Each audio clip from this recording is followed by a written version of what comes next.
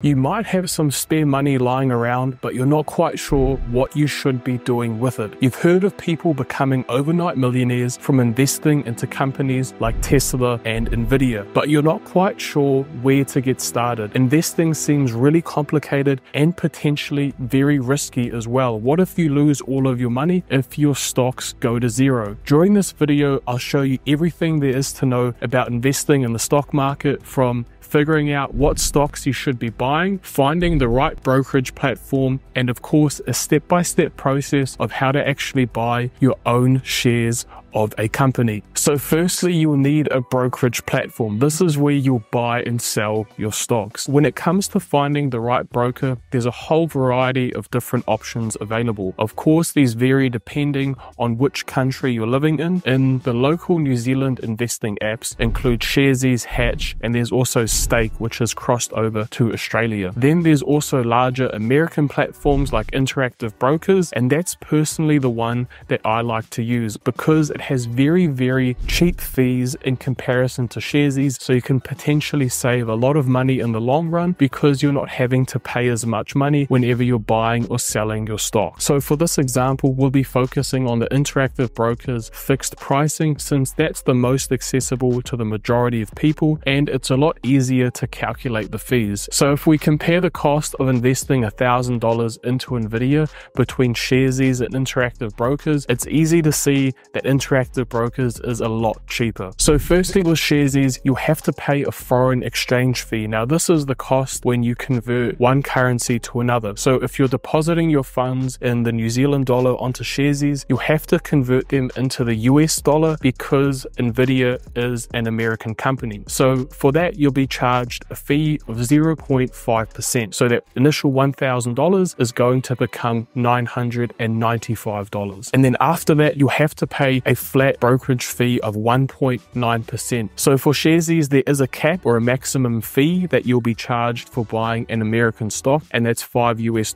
So for this investment, the total amount that you'll have to pay is $13.50 between the brokerage cost and the foreign exchange fee to invest $1,000 into the Nvidia stock. In comparison to Interactive Brokers, which charges a max foreign exchange fee of $2 US, which is $3.30 NZD, and then to make the investment, it's only going to be a $1 US fee, so that's about $1.60 NZD. So the total cost is $4.90 NZD to invest $1,000 into Nvidia using Interactive Brokers, which is about half the cost in comparison to Sharesies. Now Interactive Brokers, that brokerage fee will remain the same even if we wanted to buy 20, 30 or 50 shares of Nvidia. So you can buy a lot more shares with Interactive Brokers for a cheaper overall cost. So that will really help to save you a lot of money in the long run. Cutting down those fees is a great way to pick up your investments, and that's money you can be putting back into the stock market to help grow a better portfolio instead of having to spend it on fees. So once you have your brokerage platform selected, what should you consider investing in? So there's two main options when it comes to the stock market, and this is ETFs and individual stocks. Now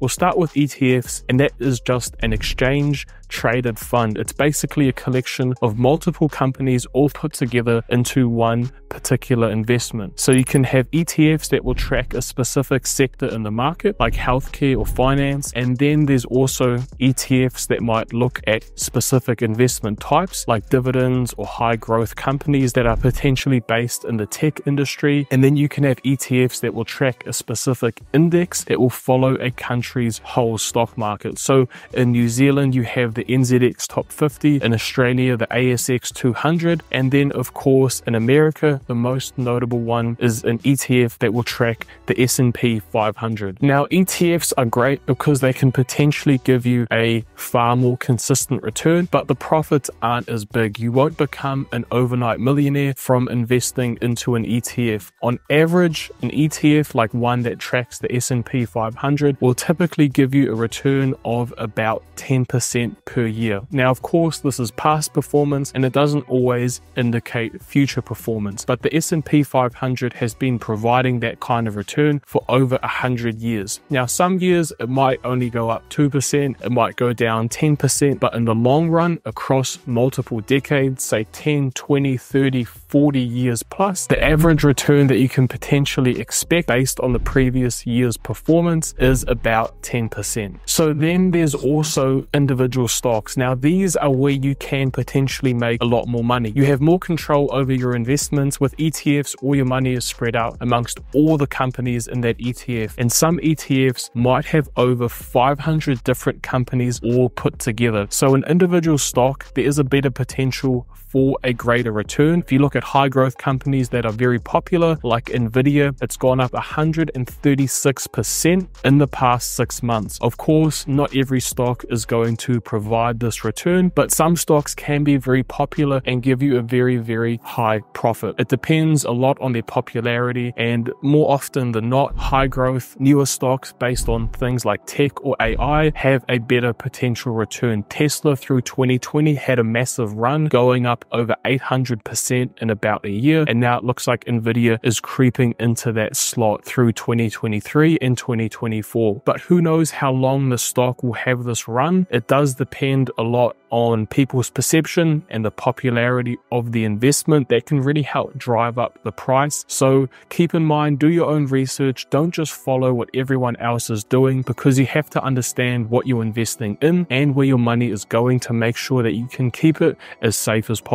There can also be much larger drops in share price when it comes to individual stocks, so it depends on risk versus reward. ETFs typically have a more consistent return. They don't really have big ups and downs in their share price value. So now we'll go over the process of actually buying some shares of a company using a brokerage platform. So for this example, we'll be using Interactive Brokers. It's a really great platform that's available in over 33 different countries, including Australia, New Zealand, the United Kingdom, and America as well. It lets you invest in ETFs, stocks, cryptocurrency, precious metal, foreign currency. There's a whole variety of different options that it has available if you want to branch out and take a look at some other investment opportunities. So for this example, we'll be going through the process of buying some shares of Apple. So first of all, go to the top of the home screen and then search the stock that you want to buy. Type in Apple and then it will pop up at the top for you. So once you click on the stock, and it'll show you a whole lot of detailed information about that business. And then there's also a whole lot of options to display the stock graph. You can view the stock graph across different time points, say days, months, or years. So this will give you a good perspective on the performance of that stock over time. You can also view the graph in a whole lot of different options, but the one you'll most likely be familiar with is a line graph or a candlestick graph. So then when you go to buy, there'll be a few different options as well. So we'll be going with a market buy order, and this is where you're just buying that stock at the current market value. So at the moment, so when you're doing the investment, you can do it based on the amount that you're investing, the number of shares, and if you only wanted to buy $50 worth of Apple stock, you can do that as well. So you can buy fractional shares of the company. You don't have to buy an entire share if you don't want to,